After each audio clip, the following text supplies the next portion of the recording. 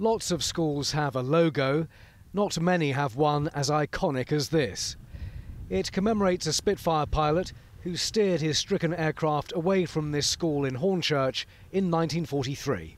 If it wasn't for him, our school wouldn't be here today and hundreds of kids' lives would have been lost. I feel like it was incumbent on us to change the name back, like to celebrate him and to remember him each and every day. So we took that second to end his own life in order to save others, which was very brave and courageous.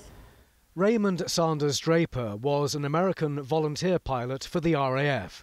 His selfless act saved hundreds of pupils, including Tom Fitch. He was 13 years old then, he's 91 now. Wouldn't be here today if he'd have gone into that, if he'd have smashed into that wall. You never know what the consequences could have resulted, could you? You know.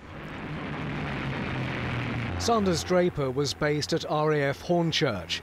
The school changed its name to Sanders Draper for many years, before dropping the Draper bit in 2014.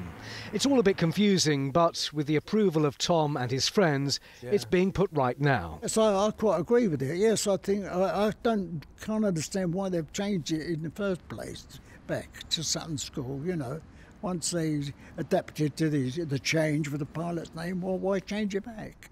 And they're all got to be men now in their 90s, haven't they? Like this poor old devil.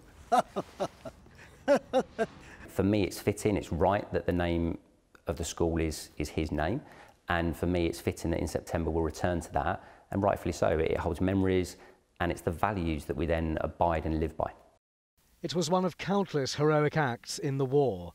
But what Raimund Sanders Draper did will never be forgotten in this corner of East London.